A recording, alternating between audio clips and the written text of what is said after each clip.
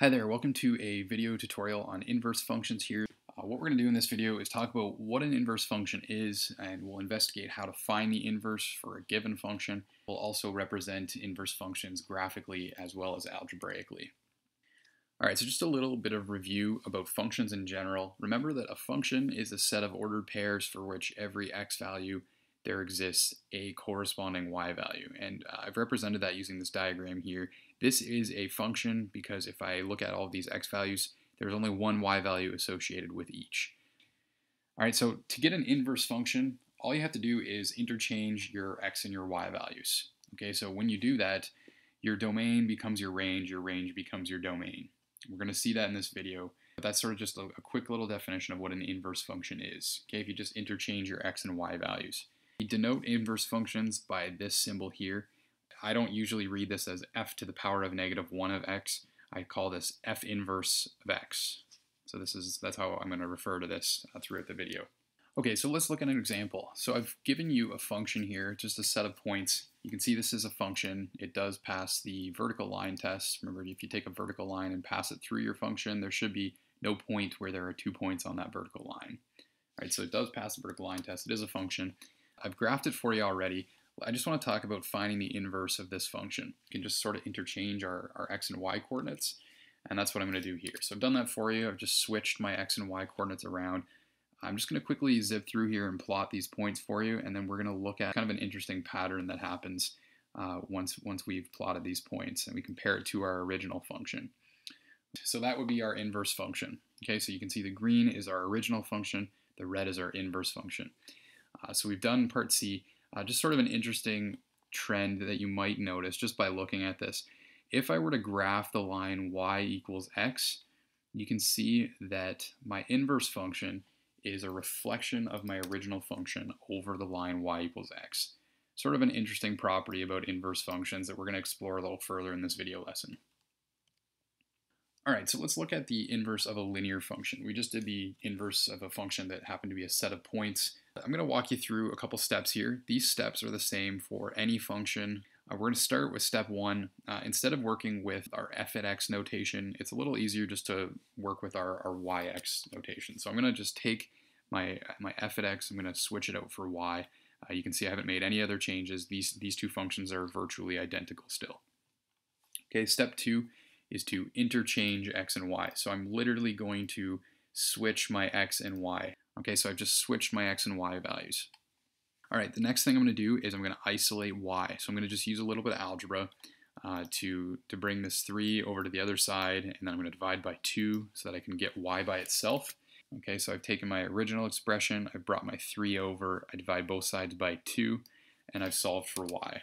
This expression here is my inverse function. It's always a good practice, just instead of leaving it in xy notation, it's good to just revert back to your inverse notation. So we could say, therefore, f inverse at x is going to be x minus 3 over 2. Okay, so that would be our inverse function. Now, the interesting property that we saw was that inverse functions are a reflection of the original function over the line y equals x. So you can actually check your answer and see if this is in fact the inverse by graphing it. You can see here the red line, this was our original line, f at x equals 2x plus 3. And the blue line here, this is what we're assuming our inverse is. And just to show you, I've graphed the line y equals x, and you can see that they are in fact a reflection over the line y equals x. Okay, so we can conclude that this is in fact our inverse. So the second question I have here for you is determine if the inverse is a function. Okay, because as it turns out, just because a function is a function does not mean its inverse is a function. And I'm going to show that this is in fact a function by using the vertical line test. Remember, I'm going to pass this vertical line through my blue graph. You can see there's never a point on my vertical line where there's more than one point. Therefore, we can conclude that this is in fact a function. All right, next I want to look at how to find the inverse of a quadratic function. A pretty simple quadratic function here. I'm just shifting my original graph down by 2 units. Okay, so you'll recall the first step is to, instead of writing f at x notation, we can just rewrite this as y equals x squared minus 2.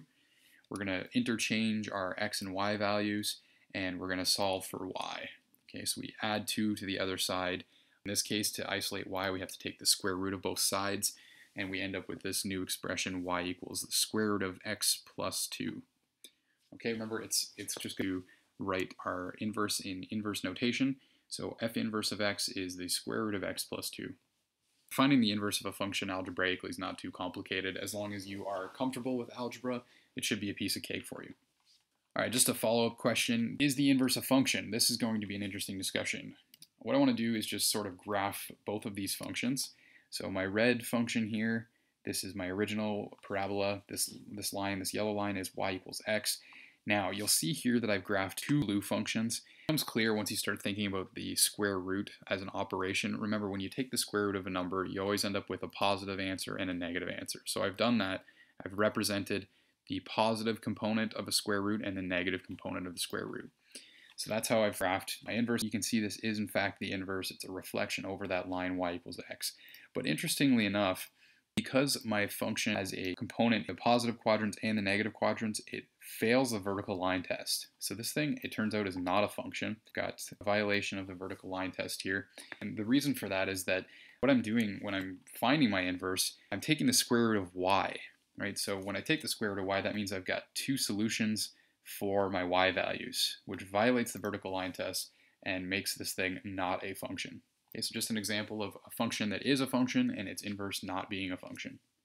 Last thing I want to do in this video is show how you can determine if two functions are inverses of each other algebraically. So what I've given you is one function, y1 equals x plus 5 over 6, and I want you to show me that this is the inverse of this second function, y2 equals 6x minus 5. What we do is we take one function and substitute it into the other. And we're going to do that for both functions. We're going to take y2, substitute it into y1, and we're going to take y1 and substitute it into y2.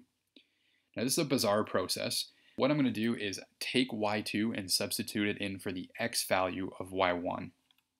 I'm just going to write what y2 is. y2 is 6x minus 5, so I put it in for y2 here. I'm going to just sort of clean up my expression a little bit. My 5s are going to cancel nicely, you can see that. And I've got 6x over 6 left. 6x over 6 is x. Well, that's interesting that I got x. And remember, it's interesting because we made this conclusion that inverse functions are a reflection of the original function over the line y equals x. Well, look at that. I got x back when I substituted one function into the other. Let's see if the same thing happens when I substitute y1 into y2. So that's what I'm going to do. I'm going to take x and I'm going to put y1 in there. And I'll write it out in this way. You can see I've got y1 substituted in for x. My 6's are going to cancel out nicely. You can see that those 5's are also going to cancel out nicely. And lo and behold, we end up with x. So since our result was y equals x in both cases, we can conclude that y1 and y2 are in fact inverses of each other. All right, so just a quick little summary here. Inverse functions, you find these by interchanging the domain and the range. To find the inverse of a function given an equation, you replace your f at x with y, interchange x and y, solve for y, and we did a couple examples of that. We saw the conclusion that the graph of f at x is reflected over the line y equals x to get your inverse function. And if you substitute a function into its inverse, they sort of undo each other to give you that line y equals x back.